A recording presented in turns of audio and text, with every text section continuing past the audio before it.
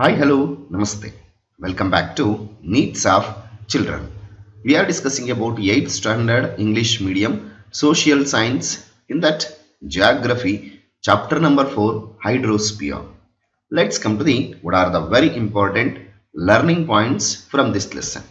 In this chapter, you learn the different kinds of water bodies, the structure of the ocean bed, ocean currents, their types, and conservation of oceans. Know how to mark oceans, gulf, bay, and strait on Indian map.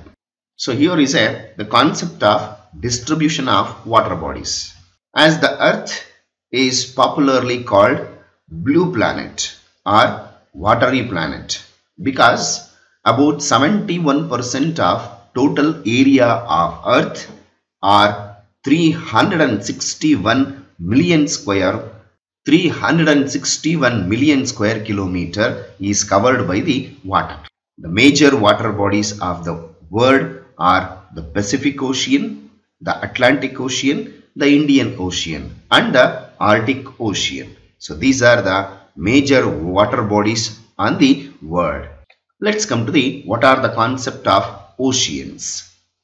Oceans are deep and large expanse of water found between the continents, like the Indian Ocean found between Asia, Africa and Australia, the Atlantic Ocean between North America and Europe, and so on, are considered as the oceans. The concept about sea. A sea is a part of the ocean extended or projected far inland. Seas are smaller when compared to ocean. Example like the Arabian Sea, Caspian Sea and the Red Sea. So you can see the Arabian Sea, here it is Caspian Sea, and the concept of Red Sea. Gulf. The next concept it is called as the Gulf is a part of an ocean or sea that penetrated into the land. It is smaller than when compared to sea. The size, shape and depth of a gulf varies from one to another. Example like you can see the Gulf of Mannar, the Gulf of Persian Gulf and the Gulf of Mexico. Here it is the Gulf of Persian Gulf and the Gulf of Mexico. Here are examples for Gulf. Let's move on to bay. Bays are small semi-circular water bodies partially surrounded by land.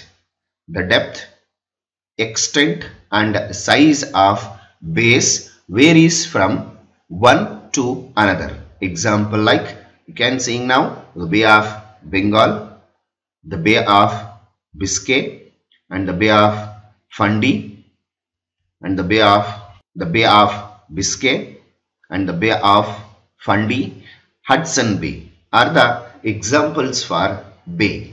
And here is a next concept, it is called as strait. A strait is a narrow strip of water body joining two large water bodies. Example like Park Strait, Strait of Gibraltar, Bering Strait. You can see the examples for those for the strait. And the next concept it is called as isthmus. Isthmus is a narrow stretch of land mass joining two large land masses. Isthmus is the most important location for constructing ocean canals. Example like Suez Canal between the Mediterranean Sea, Panama Canal between the Atlantic Ocean and Pacific Ocean are the best examples for the isthmus. And the next concept is called as the relief of the ocean floor. The ocean or sea floor also has various features like the relief features of the Earth's surface. The knowledge of relief features of the ocean floor is very necessary to know the temperature, Importance of ocean and the basis of the characteristics of each is the ocean floor is divided into four major parts. They are the continental shelf, the continental slope, the deep sea plain, the ocean deeps are the major relief of the ocean floor. Among that, the first one, the continental shelf. This is the shallow area along the sea coast. This part is bordered by the sea coast on one side and continental slope on the other side. The average depth of the continental shelf is 100 fathoms. 1 fathom is equal to 6 feet. The depth of the sea in this region gradually increases towards the continental slope. The continental shelf is very important for fishing, aquaculture, navigation and extraction of minerals. And the second one, continental slope. This is the second part of ocean floor and it is very steep. It is a link between continental shelf and the deep sea plain. Submarine cannons are a special features in this region. And the third one, the deep sea plain. The deep sea plain is the vast plain found at the bottom of the sea floor. The deep sea plain is also known as abyssal plain and it covers the largest area of the ocean floor. In this region, sea mounts and guyots are found. And the fourth one, the ocean deep. The ocean deeps are also called ocean trenches. These are the deepest part of the ocean floor. Example, the Challenger Deep.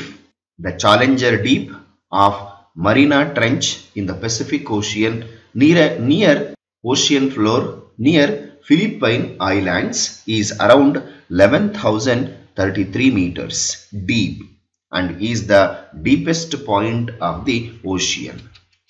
The other trenches are Tonga Trench, Curlie Trench, both are located in Pacific Ocean. So these are the very important, the four ocean currents. So let's come to the concept of temperature and salinity of ocean water. Temperature. Sea or ocean water temperature varies according to latitudes and the depth of the ocean floor. Latitudes, you have studied about the concept of latitudes and longitudes.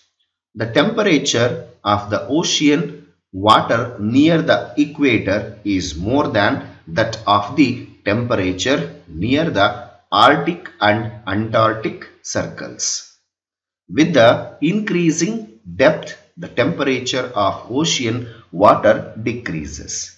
It is because the sunlight can penetrate into the ocean only up to a depth of 200 meters. Within this depth, various marine organisms are found in large numbers. And the concept of salinity. Salinity is the percentage of salts dissolved in the sea or ocean water. The average salinity of the ocean water is 35 ppt.